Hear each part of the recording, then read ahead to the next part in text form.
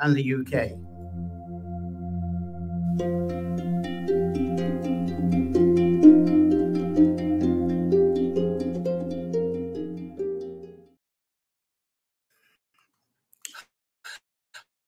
Well, thank you for joining us for our weekly time of exploring nature-centered folklore, connecting this to within your favorite sanctuary space, and expressing inspired visions from your sanctuary, whether it's through your poetry, writing, art, craft, performance, and even your problem solving. Now, today's Sunday session is the second of our tree theme sessions that we got through March. And today is Tree Sanctuary and Labyrinth Garden Creation. And I'm sorry we're not outside today because of the weather like we have been. It would have been lovely to have done this particular edition out in the center of the Tree Labyrinth, but this is what we're served with today. But this is about access to an essential space to enjoy nature and even the connection to the Great Spirit, or whatever you call it. So this is a Sunday session about uncomplicated and easy tree and nature connection. Now, this is something that most of us should be able to do. I'm having, I've been having hiccups. I can't get rid of that picture. There we go. We'll get there in a moment. Well, I'm frozen again.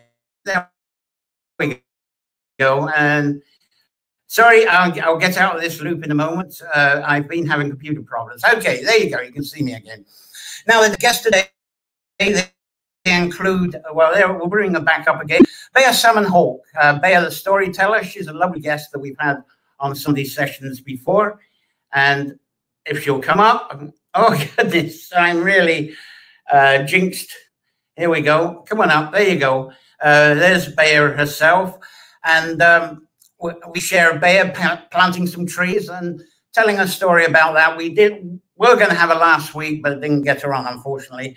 And we've got Andrew St. Ledger, a man in Ireland, for inspiring and lobbying for better native woodland policies in Ireland.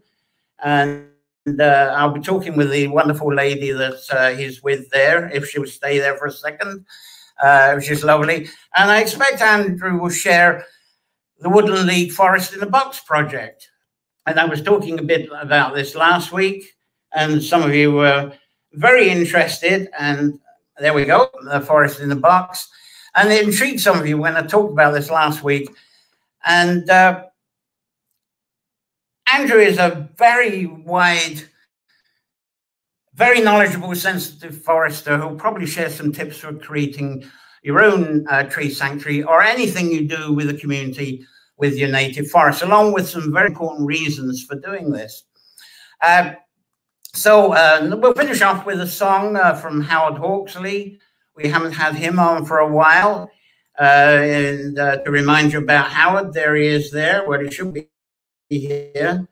And I'm sorry about this being sticky today. There he is. So today's topics are going to include the purpose for having a tree sanctuary. There you go, a gate for a tree sanctuary. Labyrinth Gardens alternatives. And I know some of you that are watching, you do have Labyrinth Gardens, which is lovely. Community, and then community project potential for a sanctuary, whether it's a tree sanctuary or a garden sanctuary. There's a lovely one there. We'll be talking about what that is, and getting started even with your own little tree nursery, maybe. So there's a tree nursery one picture coming up. So planting a tree sanctuary, maybe you feel like if you're a lot of people watching us are permaculture people, and permaculture people like to have a bit of a sanctuary woodland as well. And then we'll have a panel session at the end for your questions and answers. Anyway, let's see how you're doing with the comments. As I say, apologies for the pictures being a bit sticky today. I hope you're seeing us fine. Let's say hello to who's on board. There's Donna. Good morning. Donna, you managed to get here this time. Fantastic. We're about the right time. Well done. Because there's been the time change in the USA. So I was saying to USA people, you get an hour lay in, but of course you don't. You're still sleeping the same amount of time, but it's just a clock if you've had it changed, says another hour. And another USA lovely person, Davina's here. Thank you for being here. Donna's here. And with the stickiness, I hope you're seeing and hearing this, because I know the signal's been up and down. It's been a sort of tech nightmare for the last hour. So it's lovely that you're with us. And so let's get on with the show here. Thank you for being with us, the early birds here.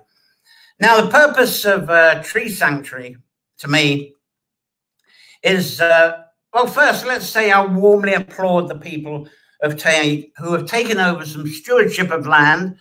There's a lot of people you'll know in the USA, and some of the people watching us today, they've already done this. And this is happening in Ireland. People have taken over tracts of farmland and they're converting into native woodland. And I certainly warmly applaud people who do this and dedicated to the purpose of expanding with woodland cover. And I'm going to talk a lot more about this next Sunday with the Ushering Trees session, which, although I'm sure Andrew will shortly will be able to talk a bit about this as well. But for this Sunday session, we're going to mainly focus on small tree projects that most of us can do in some way if we put our passion and mind to it. And there's a small tree project. that one's in Limerick. And but by having this, it's a way to provide us with a calming and inspiring sanctuary that's really priceless. And it really is doing a bit for the ecosystem around us, as well as for our own therapy and good feeling. So this is also a session for people who might not have the space for trees or somehow challenged by trees. There's various reasons. So that's why we're going to cover a bit of Labyrinth Garden Creation, maybe with herbs, flowers, soft fruit plants that you may have available. And I believe that I would be really lost, though, if I didn't have the Tree Labyrinth Garden that we got here at Carrowcrory. That's one of the path of it.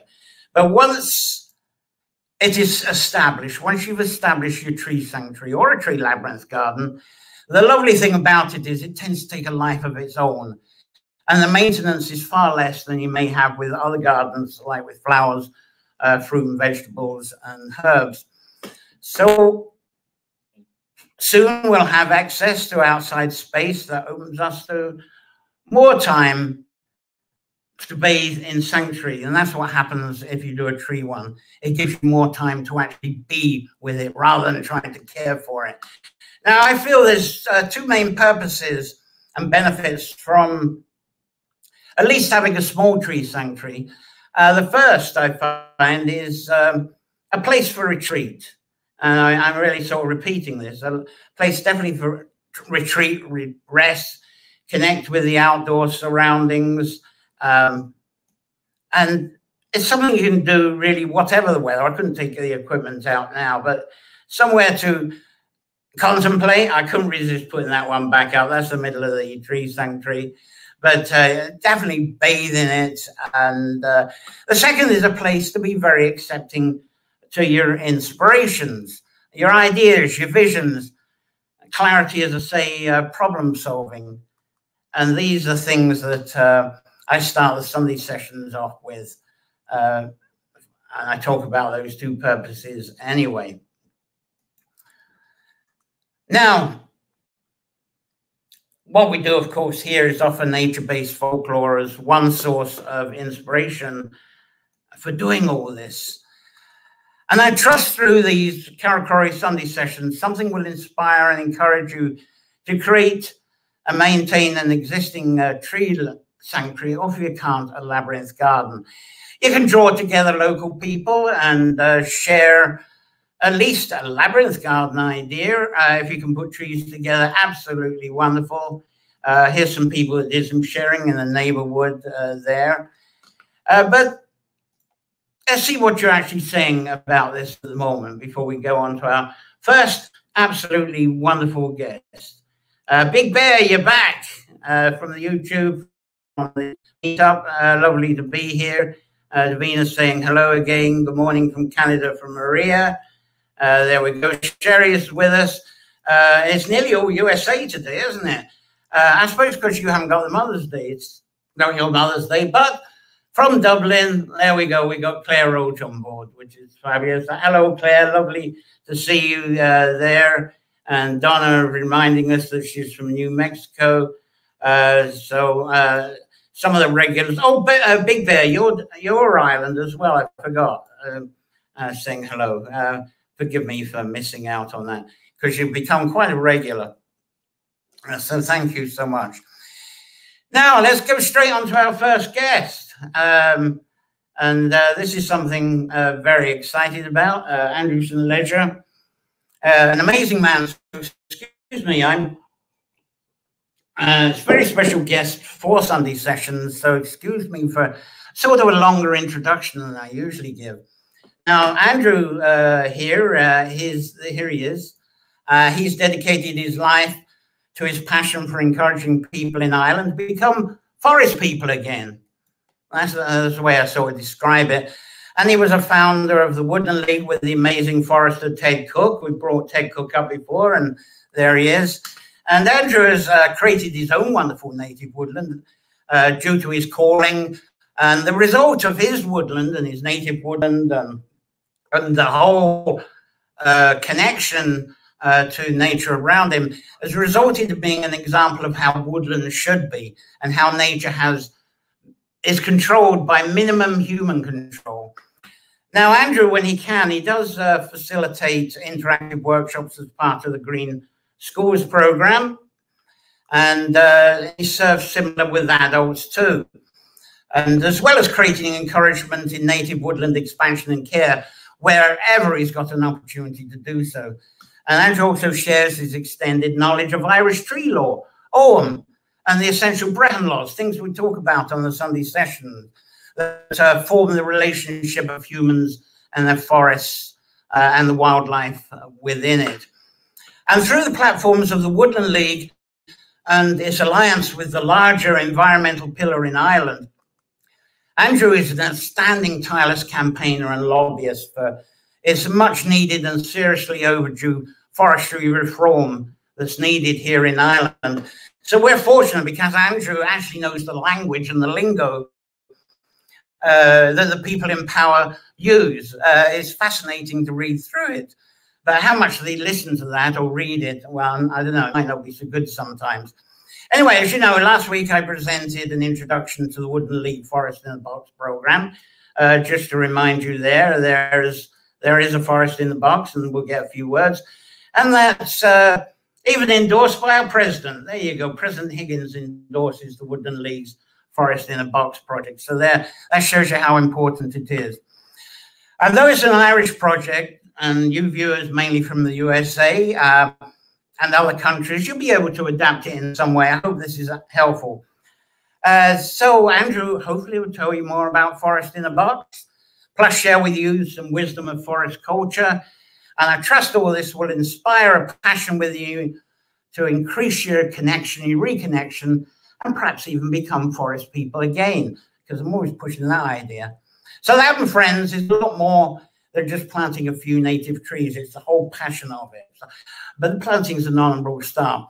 But to quote Ted Cook, quote in Ireland, "We are a forest people without a forest." I wish I could imitate him saying that. So for me, it's a huge, huge honor to have the extremely busy Anderson Ledger spare some minutes with us here on Sunday sessions for a bit longer, I hope, than my introduction just now.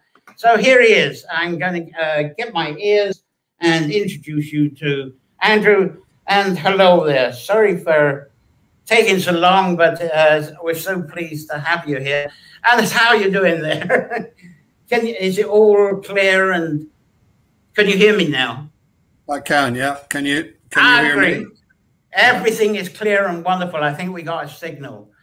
So, as I say, one thing I'm eager, we got interest and feedback last week. Forest in a Box. Give us a preview of that for to start with. It'd be wonderful. Okay, thank you, John, and thank you for the opportunity. And again, just to say, Happy Mother's Day to all of the mothers and to Mother Earth, and welcome everybody. The forest in a box, I suppose, is it's inspired by a German forester called Dunemann, and he was looking at how trees, were grown in nurseries, kind of commercial nurseries, and he started to question, the methods that are used. Basically, the trees, are given a very sheltered kind of upbringing, and when they're, ready to be taken out of a commercial nursery, they are put into, you could say, into the wild. It takes a long time for them to adjust. And he figured that they seemed to be weaker than trees that would naturally, through natural regeneration, grow in the woodland. And he, I suppose, linked the health of the naturally regenerated tree to the fact that it's growing in a woodland leaf mulch. And if the woodland is healthy, that leaf mulch has an active relationship with mycelia, and that it's the mycelium is giving the young tree an immune system kind of boost, and it's also acting as a, as we know, as a distribution connectivity system within the woodland. It's a communication network. It's a distribution system of water, minerals, nutrients, medicine for sick trees, for sick plants. And he looked at the idea of growing, seed using leaf mulch. And that's where the inspiration came for the forest in a box. A good friend of Ted Cook's, Tony Adams, who lives in West Cork, another great tree person. Tony was the person, I suppose, who experimented with Dunemann beds, making long Dunemann beds and growing mainly hazel and oak. Those seeds were the most suited to the leaf mulch. There's also a layer of native pine, the Scots pine. Some pine needles are mixed in with the woodland broadleaf mulch. And the pine needles is to give a little bit of acidity to the mix and just help break down the hard shell of the seeds. The other thing I should say is the leaf mulch can be collected from the woodland, but we wouldn't be encouraging people to take woodland soil out of its proper place. If you're taking a small amount, that's fine, but it's you scrape off the top layer, and you go after the leaf mulch probably from 3 years ago, where it's actually breaking down. So it's composting, and that's the most valuable leaf mulch for growing. It's a growing medium. So with our project, with I was looking for a means of answering Diana Beresford Kruger, who is a consultant scientist to the Woodland League, and her amazing film Call of the Forest. I was looking for a way to answer the call of the forest, in a practical way, but also in a way that was going to try and inspire and connect the children who will be the decision makers of the future, and also whose future is in our hands at this critical time in the Earth's history. And I came up with the idea of making a miniature version of the Dunemann bed, and making it in such a way that it's a 1 square meter box that you know, any school, even in an inner city, in an, you know, an area, deprived area of an inner city, that they could find a space, at least they could find 1 square meter. If they didn't have a garden, if they didn't have access to land, that they could at least find, you know, 1 square meter. And in that sense, that's where it was born. The box copies the again, going back to Dunaman, the idea of the sides of the box, it recreates a hole in the forest floor, which is how a tree naturally will grow in a woodland. And the box, so the sides of the box, which are about 18 to 20 inches high, create a kind of, they block the light so that the light coming into the box is mainly from the top. The bottom of the box has chicken wire, a kind of wire mesh. The top, the lid also has chicken wire mesh.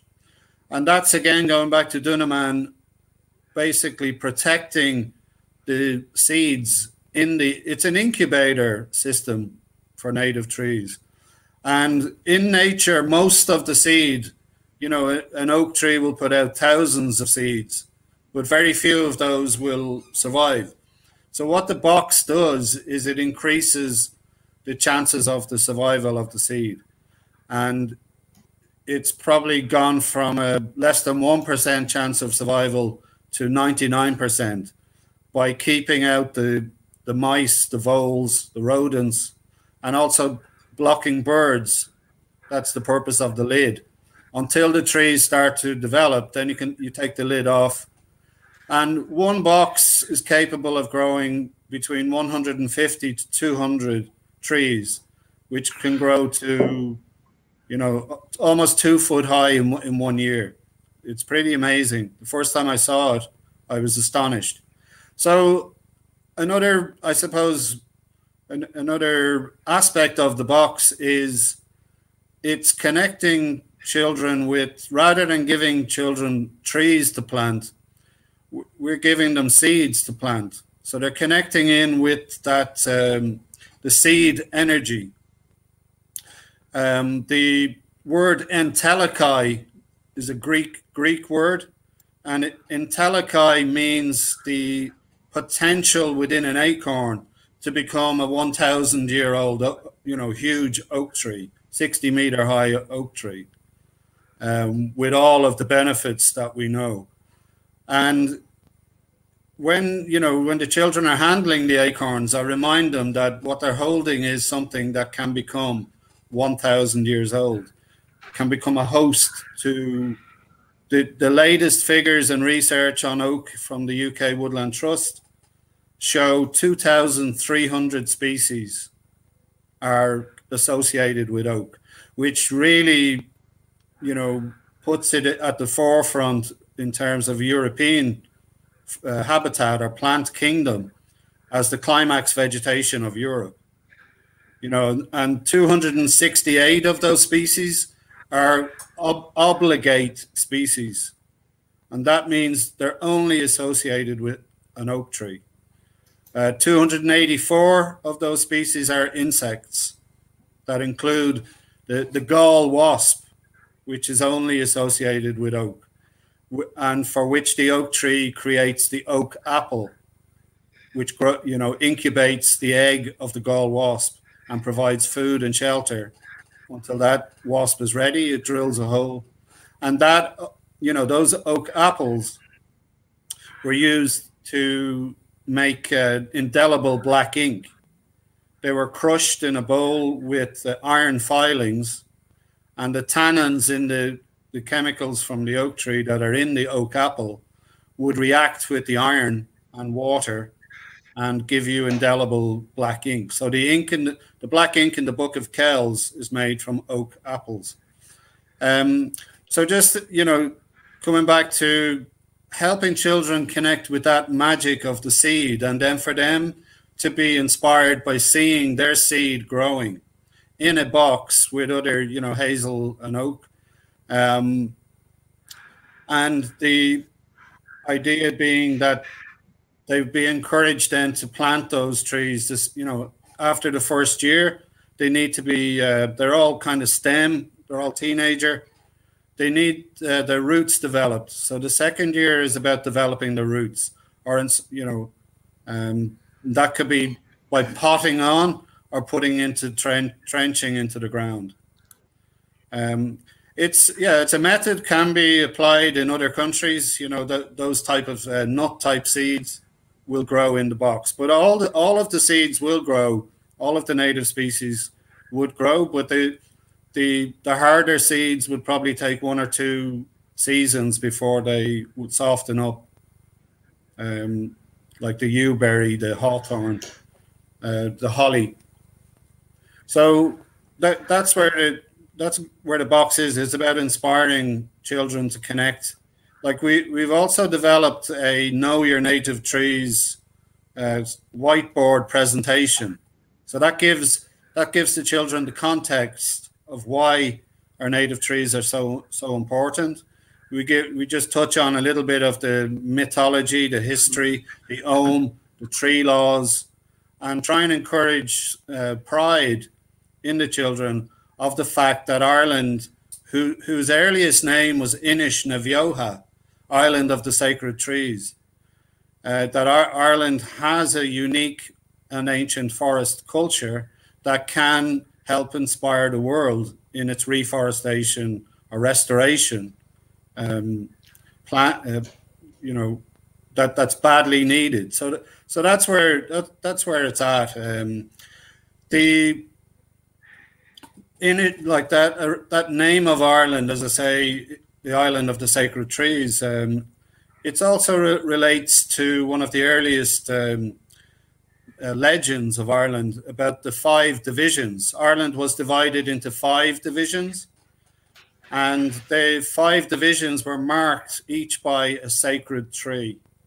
And the sacred tree in Ireland is called Billa, B-I-L-E, a Billa.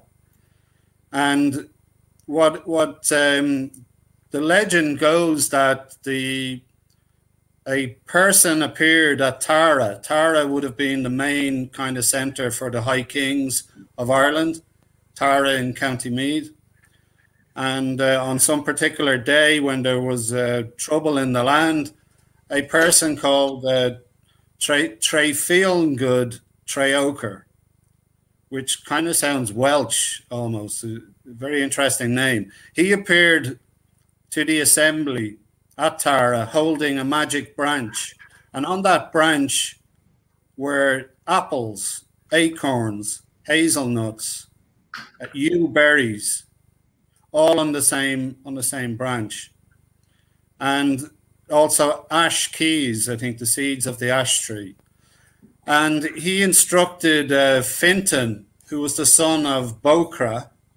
Fintan, a young boy, was instructed to take the seeds and plant them in special places, in 5 places. And from those seeds came the 5 sacred trees of Ireland. And in a way, that's also inspired the Forest in a Box in regard to encouraging the children to take the seeds, grow their trees, and create sacred trees and sacred groves in their community. You know, hopefully in time, community woodlands can be inspired. That's one of the objectives. Or small groves, as John is encouraging. You know, you don't need a back garden. You can grow just a couple of trees even. You know, you don't need a huge amount of space. But the 5 sacred trees of Ireland had names. They were the Crave Dahi, which is David's branch, which is a kind of biblical reference. There was the Yo Muna, and Yo is connected to the yew tree in ancient art, but it can also be an oak. So that was grown in Moon, where today you have a Moon Abbey in Carlow. The Yo Muna, there was the Billa Tortine. The Billa Tortine was in Ardbracken, which is in County Meath, near to Tara. There was the Yo Rossa, which was in Leyland Bridge, again, I think in Carlow. And there was one more Billa, there was the Billa Ishnock, which was, as we know, the fifth province of Ireland. The very centre of Ireland is Ishnock.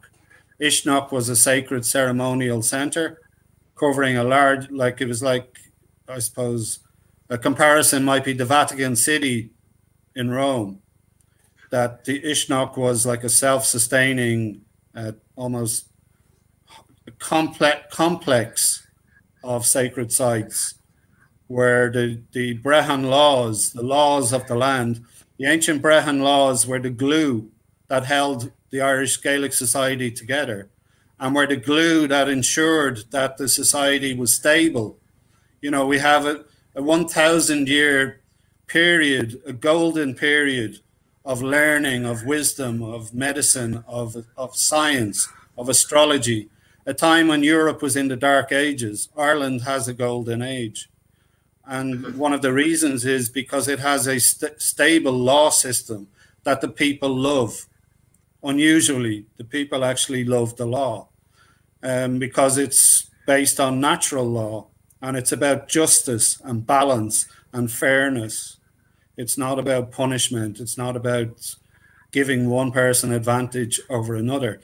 It's there to ensure that society, 7 generations into the future, has stability. Within those laws, you have protection for the forest, because the understanding then with all indigenous peoples of the world is the forest is our life support system for this planet. The forest is the manager of our climate. The forests, natural forests, manage the water, they manage the air, they create soil, they do so, you know, to create habitat, they create materials for building, they create food, they create, you know, fire. So much of our civilization would not have, well, we wouldn't have a civilization without our interaction with our oldest friends, the forest and the trees. And that understanding was broken. You know, it was known by indigenous peoples. So the Brehon laws respected and reflected what was, you know, widely known among indigenous peoples. So over 2,000 years ago, the Brehon laws are in use, and they are, as I say, protecting trees. There was more protection for trees 2,000 years ago in Ireland than there is today. The section of the law relating to the tree list, the lists of trees, is called Breha Comai Kessa. And Breha Comai Kessa means the laws of neighborhood. So the laws of neighborhood give a list of all of the, say, everything a person can take from the woods without taking too much. So the night's kindling, the wood for a butter churn, the wood for a staff or a spear, the wood to make a stretcher. It's all listed, what you can take. The nuts, the nut gathering of a wood. It's there, it's laid out, but it's all about, again, the communal use, community benefits, community use, or uses. The trees are broken down into 4 groups of 7, 7 being a magical kind of word, as John laughs. Yeah, but by coincidence, perhaps, if there is such a thing, Ireland's groups of trees are grouped into 4 groups of 7. Because Ireland separated from England before, you know, the landmass, when we were connected to Europe after the Ice Age, and as the ice melted and the forest started to come back, as the seas rose, well, Ireland broke away, so it didn't get, the land bridge was kept intact between England and Europe. So more species managed to come across that land bridge to the UK than managed to make it here. Here we were limited with 21 main tree species. And the fourth group of 7 is made up of the bushes of the wood. So this tree list of 4 groups of 7, in a way, excuse me, it shows a deep understanding of ecology. It shows that they knew there was a relationship between the smallest plants and the largest, oldest plants. That they were basically, they formed a society. And again, it's something the poet and artist John Ruskin, a quotation of his was that society would do well to look to the natural forest as to how it organizes itself, because in the natural forest, everybody has its place and there's cooperation, where in the man-made world, there's the opposite. We're fighting for each other's places. There's competition, too much, which leads to war.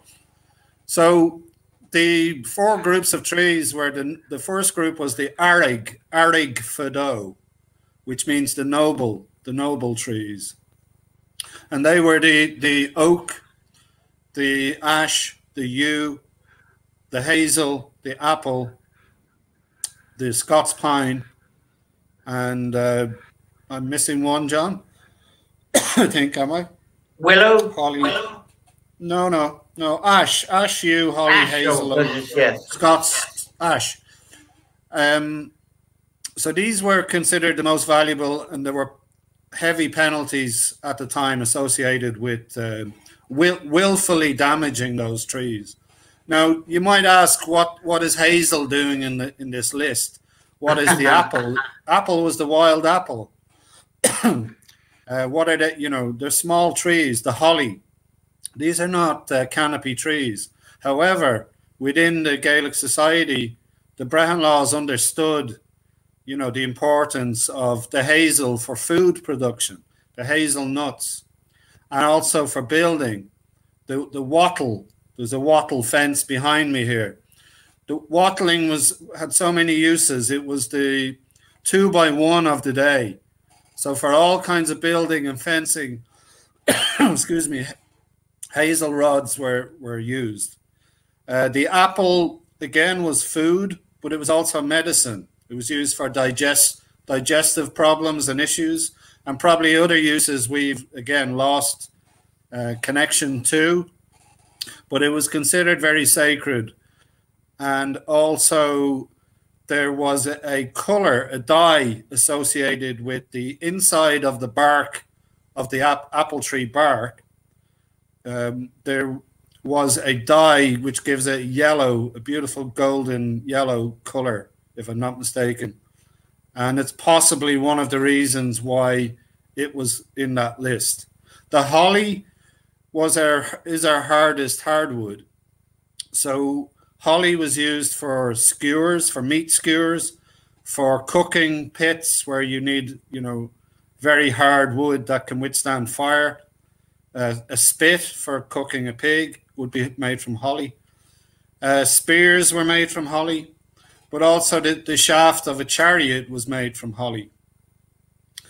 The yew was there, basically, that was the most sacred tree of Ireland.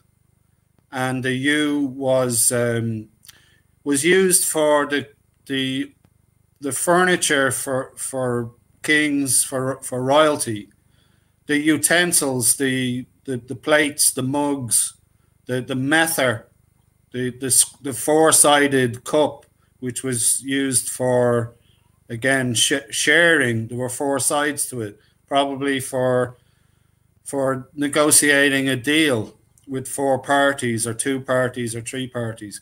Anyway, the wood of the yew was sacred. So there was a separate type of a carpenter called an Everocht. The Everocht only worked with yew and would have been like a samurai maker in Japan. They would have been trained and would have been the son of an Everocht. And basically the skills were passed down, that the ordinary carpenter worked with all of the other woods, with the ash, with the pine, mostly. But they weren't allowed to work with yew. Yew needed respect, reverence, and you know, training, a lot of training and discipline. Yew is a very powerful energy, and yew is the tree that is the gateway between this world and the other world. It's why it's probably still in graveyards today. And it was seen as a tree that could live forever. It had overcome death. So the resurrection story is within the yew. The yew was seen to never die, to come back from the dead, as the Fortingall yew in Scotland appears to be 6,000 to 7,000 years old, and there are a number of young shoots coming up from all around it, a forest of yew, all connected to the parent, so that it does look like it can live on forever. Wow. The other interesting link with life and death and the yew is, as we know, the poison from the yew, which is from the bark, from the leaf, or taken from the seed of the yew berry. That poison is the most active poison known to man. So if you ingest that poison, you're dead within 10 minutes. Hunter-gatherers understood this, and they dipped their arrows in that poison for hunting and, I suppose, for war. Now, interestingly enough, that, you know, again, the most deadly weapon in, say, Bronze or Iron Age and right into medieval times was the yew longbow, an unbelievable force. You know, was able to fire an arrow with severe force that has been tested and matched to almost the force of a gun. So that tells us the strength, the elasticity. The yew longbows were actually trained by hanging weights off the ends of them, like the way you build up muscle in a gym, to give them more elasticity, more strength. So they were working with the memory of wood, in that they again knew that by training the yew into ridiculous kind of curves, that the wood would remember that shape and not break. So just again, linking it to the positive and the life aspect of the yew is the fact that one of the most effective medicines for cancer, breast cancer in women, being Mother's Day, is interferon, which is, I think, synthesized now, but it was originally, it comes from the yew. So it can kill you or cure you. It has that ability. And again, if we look at Diana, Diana Beresford. Carry on. Sorry. Diana's Beresford Kruger's, you know, promotion of the abilities of trees to release aerosols, a range of different aerosols. Each species would have a toolbox of organic chemicals manufactured in each species, completely, again, adapted to that tree. And she explains that's why one of the main reasons forest bathing, it works on the principle that you're bathing in these very beneficial aerosols, which help your immune system, help your nervous system, help us in so many ways. But she also talks about the egg production in birds producing eggs. It's caused by tree aerosols, which change vitamin A in the bird to vitamin D, which triggers egg production. So no trees, no birds, no eggs. Which came first, the tree or the egg or the bird? Mm-hmm. I would say the tree, our oldest friends. So, sorry, John, you wanted to come in. Oh, I was just, as I say, this should go on for a couple of hours, but it's wonderful. You started off wonderfully, and what I really loved is, starting off from the box. The way that you talked about the responsibility of the leaf mold, the responsibility with the forest floor, then how you went on to the mythology. I had a whole list of questions, and you've answered them all. Maybe the people here have got a few more questions, but Thank you for your generosity with what you've shared. It's caught everything there. The Sherry was thanking you very much for caring so much of the children and the trees. And this is the whole thing that you've been putting over, the whole passion, which is what we're delighted with. And Ina, if you're still here, she's very much into teaching this stuff by Lochgill, County Sligo. And I'm sure she's really been thankful for what you've had to say. That's fabulous. As far as Irish people getting hold of the Forest in a Box, I kind of talked to them a little bit about this last week, about the costing and about the consultancy with this. So if you can give a little bit of an idea of how to get hold of a Forest in a Box with your help.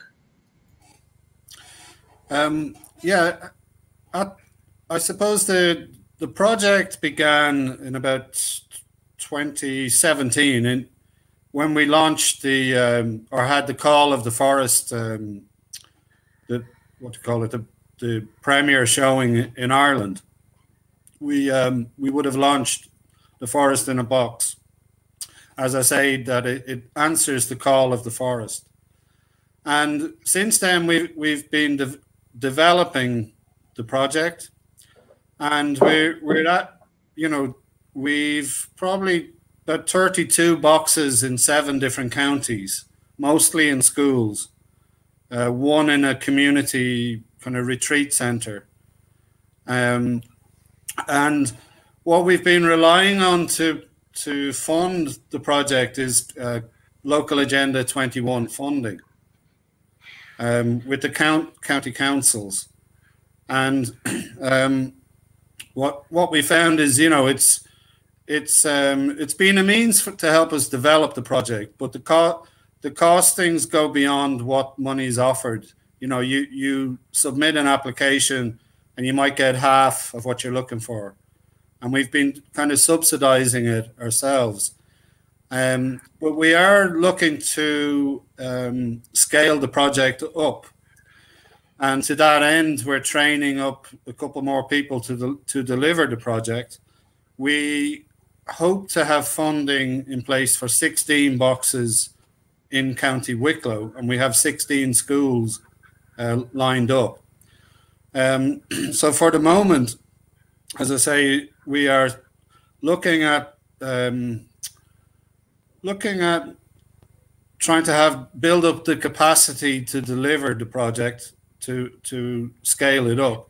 But we are also looking at looking at the idea of putting it out there, which we always have done, as a kind of DIY, and putting all the everything up on a website. So again, to do that, it's time, it's trying to get funding to pay somebody who knows what they're doing, to put up the Know Your Native Trees presentation, so people could access it like a toolbox online.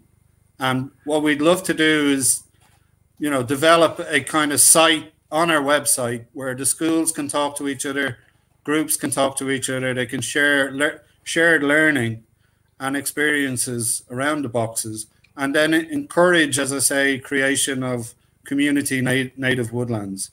So that's where it's at the moment. I'll keep John posted in regard to how that evolves. So that's where it's at.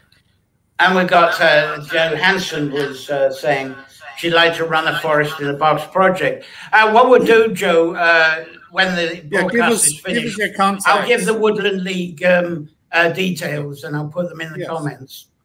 Do. And also, if I might just say at this point, we are also running a campaign at the moment, which is to conserve, restore, and expand our ancient woodlands, because our ancient woodlands, we've only 0.2% left. They're threatened. They're the most valuable land-based habitat we have, and these are fragments of temperate rainforest. Ireland's authentic landscape is Western Atlantic temperate rainforest.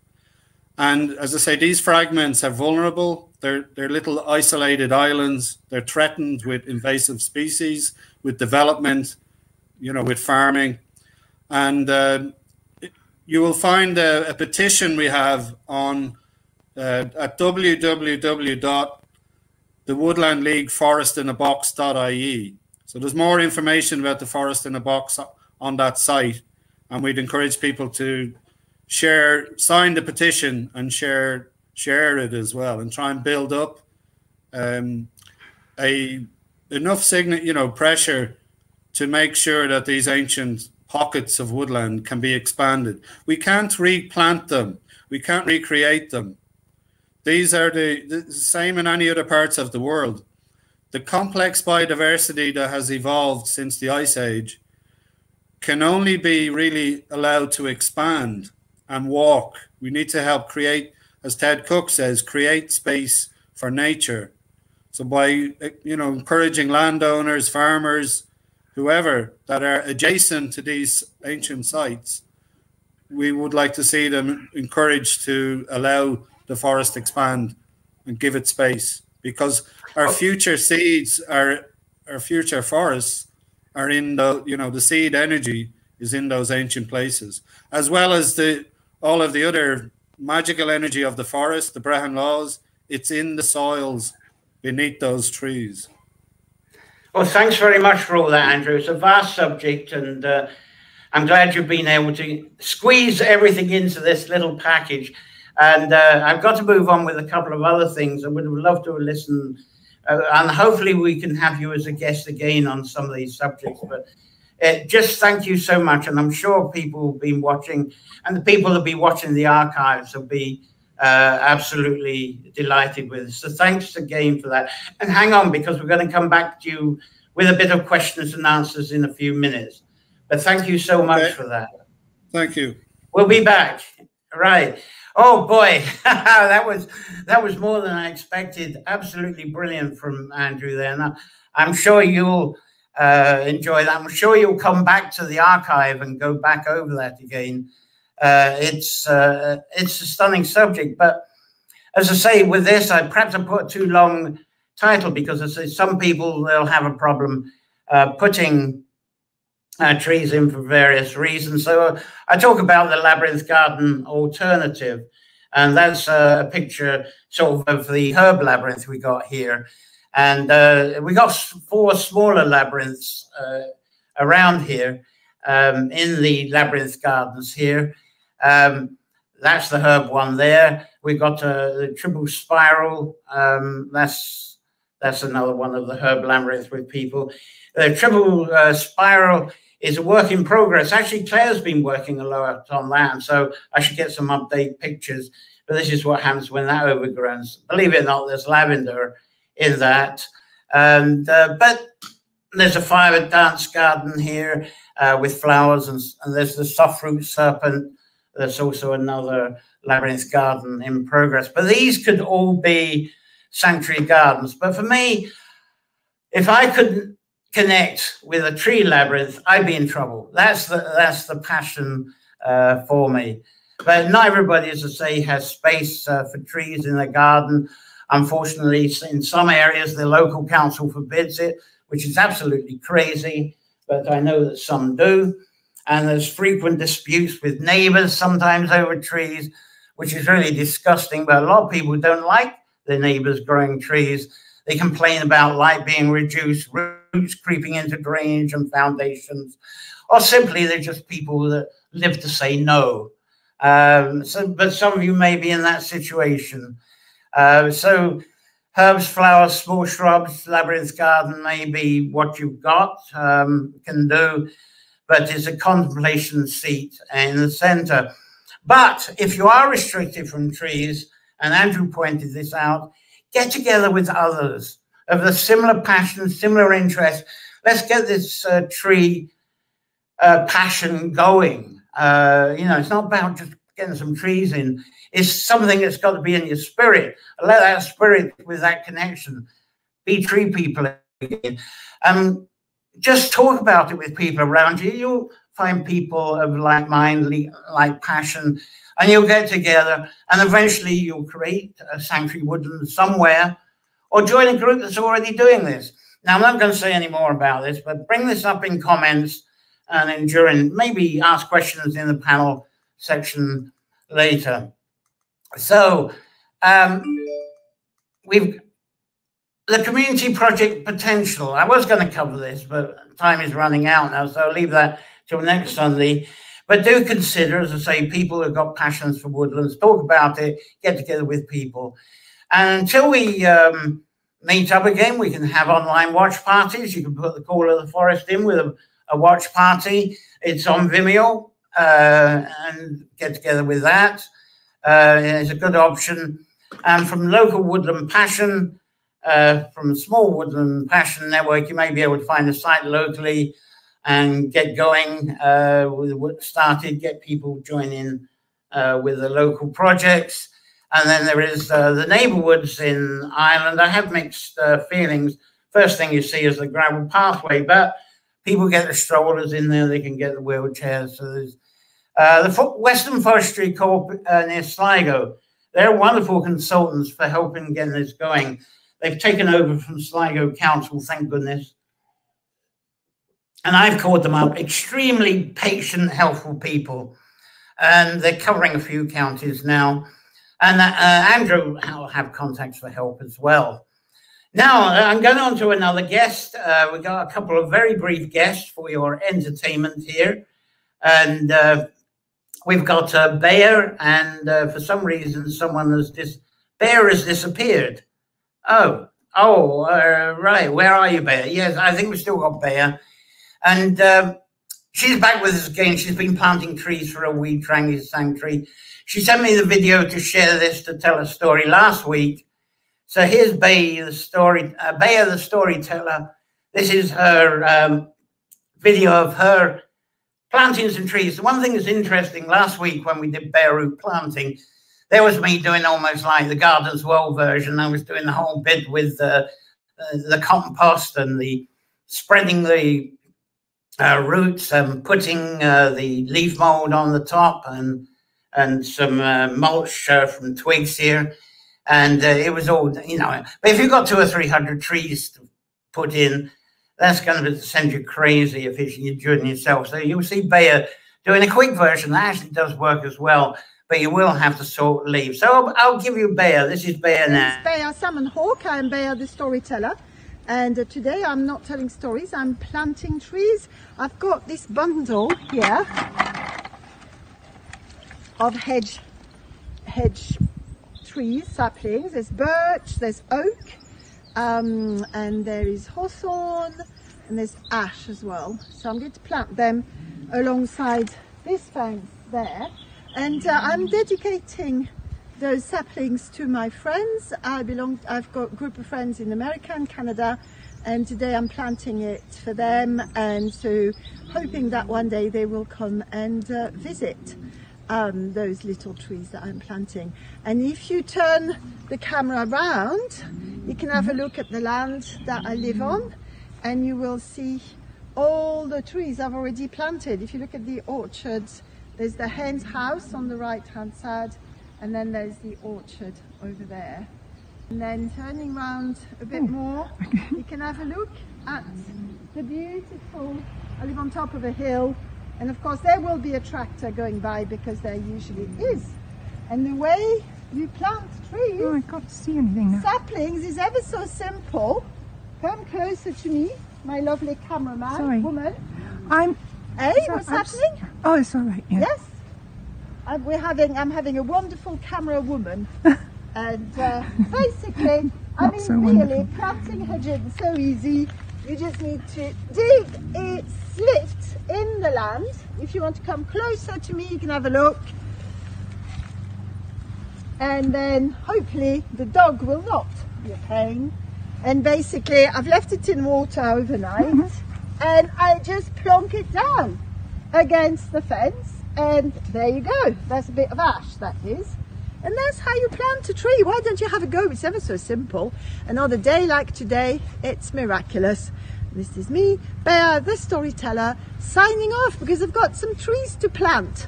And maybe my lovely camera woman, can you press on the dot again? And then we'll stop recording. Well, thanks very much, Bea. That's a little video that we didn't play last week.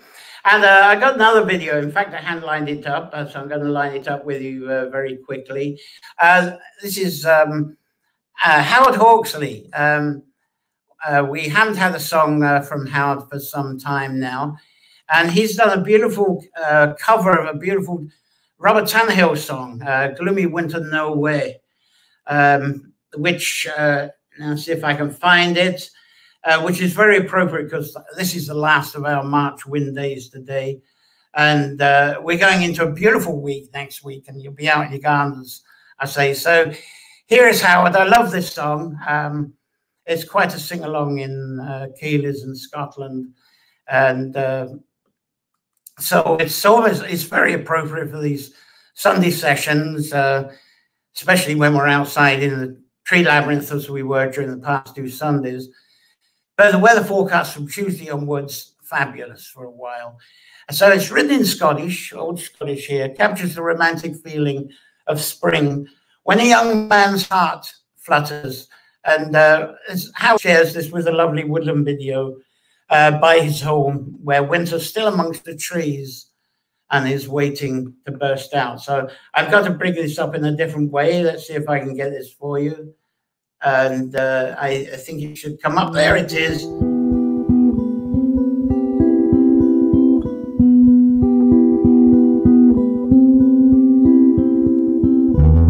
Gloomy winters new awa, soft the westland breezes blaw, among the birds of Stanley Shore, the mavis sings full cheerio. Sweet the crowflower's early bell decks Gleniffer's dewy dell, booming like your bonny cell, my ain, my darling dearie-o. Come my lassie, let us stray to Glenkillock's sunny brae, for to spend the golden day midst joys that never weary-o.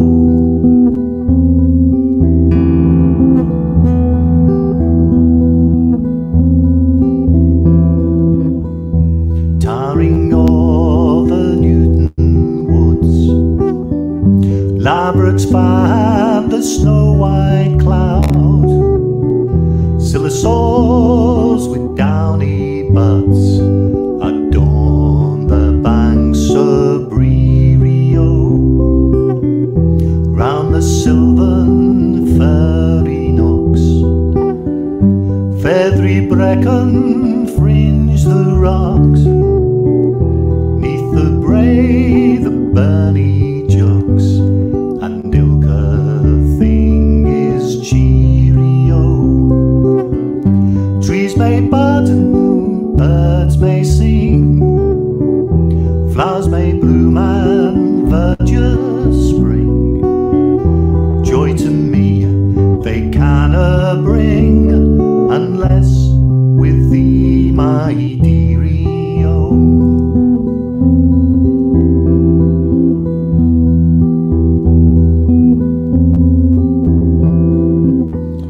Trees may bud and birds may sing, flowers may bloom and verdure spring. Joy to me they canna bring, unless with thee, my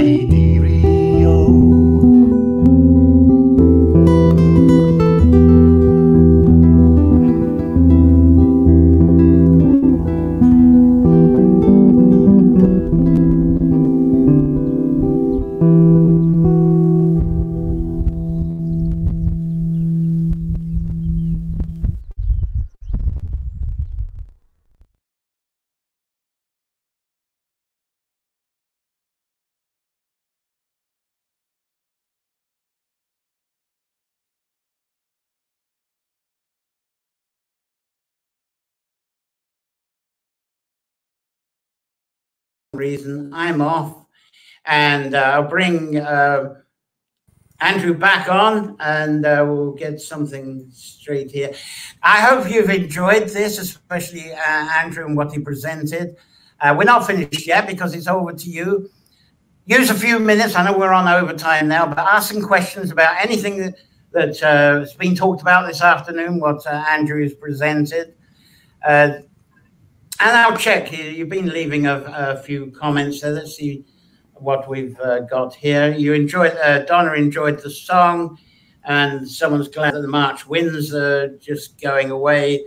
And then Claire Roach says thank you to Bayer. I don't know if she's been watching as well. We've got some, Ashley is in late from Wicklow. Lovely to have you here. Sean Fitzgerald's been saying it's fascinating. But get your questions in that we've had about the forest in a box, Brehon laws, association with trees connection, your own tree sanctuary. And Davina, thank you for educating us on protecting the forest. And yeah, interesting that plates and cups were made from the wood. I wonder how that was. Yeah, there's a question there. And I'd like to know, Andrew, why were the yew bowls not toxic? The wood itself is not the wood is not toxic. The poison, as I say, it's in the bark, it's in the leaf, and it's in the seed. The seed that's in the berry. So the wood itself is the most beautiful hardwood. They made furniture from it. As I say, they made plates, the king's bed, all of the furniture, everything connected with the king was made from yew. Again, it was the most sacred tree. So in a sense, an Irish king was wedded to the land. The ceremony involved the marriage of a king to the land. The king was a servant of the people, and the king was elected by the Deir Finne. The Deir Finne was like a committee representing 4 generations within the Tua, within the tribe. So they had as an expression, why are the people stronger than a king?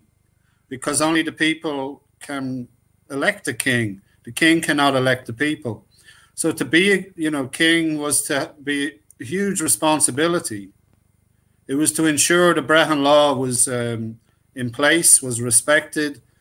It was to ensure that the land was fertile, that the people were looked after, that that was what the oath a king was sworn in with.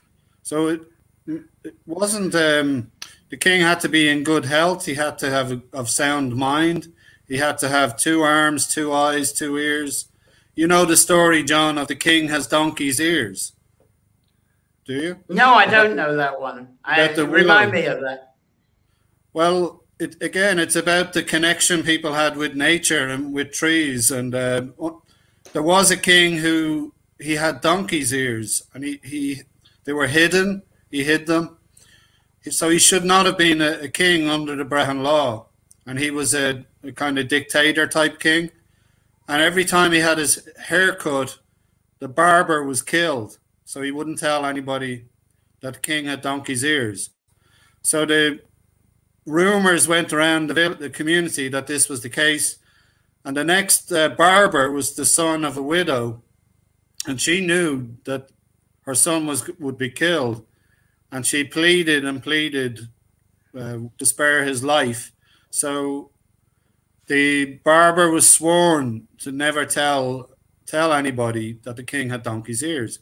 Now the son became very ill, became extremely sick, and the druid came, the medicinal druid came to administer herbs and to look beyond the physical ailments as they did. And we're trained to do. And he told the mother, he said, this boy is dying because he's holding a secret. He's holding something inside him is killing him. And this again is a lesson for us about not sharing our problems. You know, when we go inside, we don't share, we become ill, we become stressed. So the mother said, well, what can I do? He said, there's no physical medicine. The boy has to go and tell somebody. So the mother said he can't tell a person. He's sworn under oath. So the druid said, tell it to a tree. And the druid told him where to go, to a very old willow deep in the forest. So the boy did that, and he recovered, completely recovered. Years later, the despotic king ordered a new harp to be made. And the musical instrument maker went and cut that willow tree that was holding the secret. And the first time that harp was played in the royal court, the harp sang out, "The king has donkey's ears," and exposed the dictator. So, again, just in terms of people who want to connect with nature and with trees in particular, if I may just share, a simple way is to approach a tree and show that you carry no weapon. Hold your hands open and approach the tree very slowly in a clockwise motion, if you can. The sun, the direction of the sun, and move slowly into the center to that tree. Turn around and put your back to the tree and slowly basically sit, if you can, at the base of the tree. But by having your back to the tree, it's the closest your central nervous system is to a tree's central nervous system, or life force, which is just between the wood and the bark. It's a place of wisdom, again under Gaelic wisdom triads, where are the three places to find wisdom. One is between the bark of the tree and the wood. One is between the mountaintop and the sky, and the other is between the earth and water. So be it a river, a stream, or the ocean. Those three places are where we find wisdom. So by having your back or your spine and nervous system connect, then the two life forces can very easily basically relate. Switch your mind off and be with the tree, and imagine that you're rooted like the tree. And basically in that way, you can connect into the whole plant kingdom through the trees, and you can never be alone. So anybody suffering with depression or difficulties, go to the trees. Each of them have different properties. Glennie Kindred, an amazing artist and tree woman, has produced some beautiful little books. Tree Wisdom, a great little book if you can get your hands on it. And she describes that process of how to connect with a tree, and a very simple thing to do for anybody to do. And like I say, we are never alone, and also we are connected in this web of life. We are all part. Nothing is separate. Everything living is connected, and the trees remind us and teach us that. So. Wonderful. And now you were saying you had a request to share a poem. What I will do, I'm going to explain what's coming up, and I would love you to be able to finish our show up with that poem that you requested. Is it "We Are Trees"? There are trees. Yeah. If you can do that, I'm going to just present what's coming up, and then we'll get. Love to finish with that if you can, Andrew. It'd be fabulous way to close this. Wonderful. Well, next week it's going to be the birthday of Carrowcrory Sunday Sessions online, the online version anyway. And we go back to where we first began. This is next week, 21st of March. It's Us and Trees, What Can We Do? And there is a website which I need to seriously update. But we're going back to that, and we're going to have guests for that. So that'll be wonderful. And then on the 28th of March, floating back into the mythology with the folklore, combining water and wells. This is going to be the tree in water folklore. And Sarah Humble will be back to help us along with that one. She's been developing some wonderful articles and information, so it'd be great to have her back for then. And then through April and May is back into our She folklore again, especially in relation to our new fresh spring and early summer gardening. And when Easter, was it 4th of April for Easter, I'll be doing the regeneration and 3 trees again, the trees being TRAI. So go through the 3 strains of the bards, how that relates to us, how that relates to our relationship with trees and landscapes around us. So presenting those 3 strains as a lifestyle inspired by the folklore. So that's what's coming up. So thanks, really. Thanks indeed for Andrew for his generosity today. The video from Bear the Storyteller and the song from Howard Hawksley. I would like to ask, if you're watching the archive, do keep commenting here. I'll be watching the comments after live. A lot of people will be listening this evening and tomorrow, I know. But keep commenting and we'll keep the conversation going for this edition.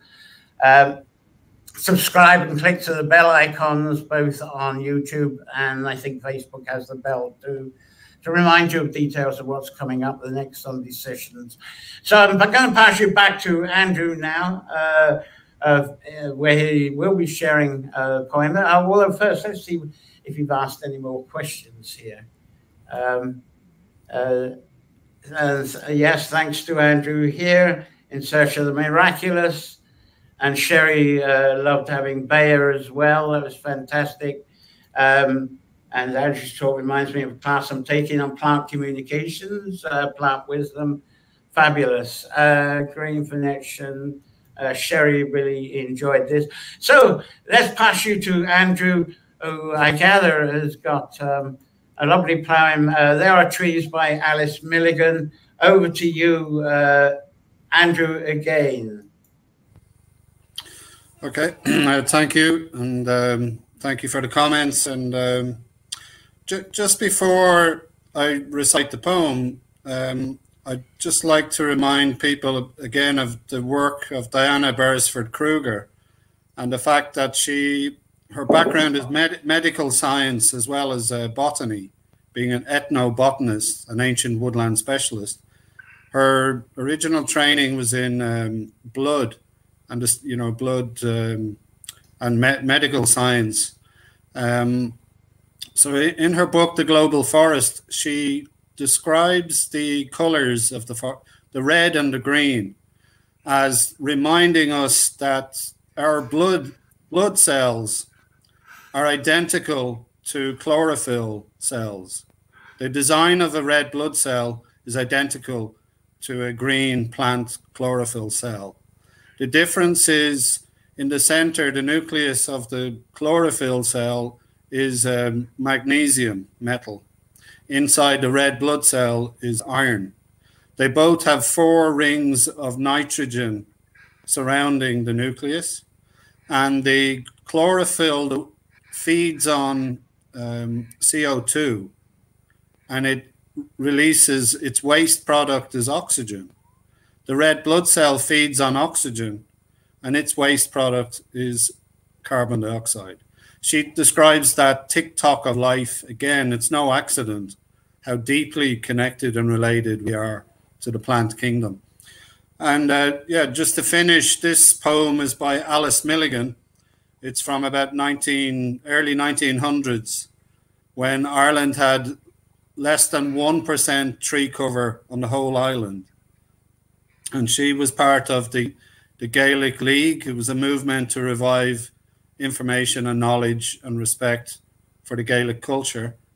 And it's called There Are Trees. So, fallen in Erin are all our leafy forests. The oaks lie buried under a bogland mould. Only in legend dim are they remembered. Only in ancient books their fame is told. But seers who dream of times to come have promised forests will rise, where perished these. And of this desolate land it shall be spoken, in Tyrconnell of the territories, there are trees. So she was from Tyrconnell, which is in Ulster, Tyrone, the county of Tyrone. So that's it. And if you do plant trees, please take care of them. The young trees need care and attention, and they need protection. Protection from strimmers, from hares, from deer. Thank you. Thank you once again. Thank you so much for that. Wonderful. Let's get. Thank you. That's been so wonderful this afternoon. It's been worth going on to overtime. Now I'm losing my voice, and I'm surprised you didn't lose yours. So thanks again, Andrew. I hope we'll see you here again, as sharing your passion with the trees, and hopefully this will send the viewers and the later viewers, because it's amazing how many views there is after we finished off onto the passion. So thanks again, and we'll see you again one day. So really, I've covered it all, and happy Mother's Day for the rest of you if you're going off with your mothers. Enjoy a very safe week, of course, full of wonder, inspiration, enchantments. So until next Sunday, play well, and it's bye from me. Bye.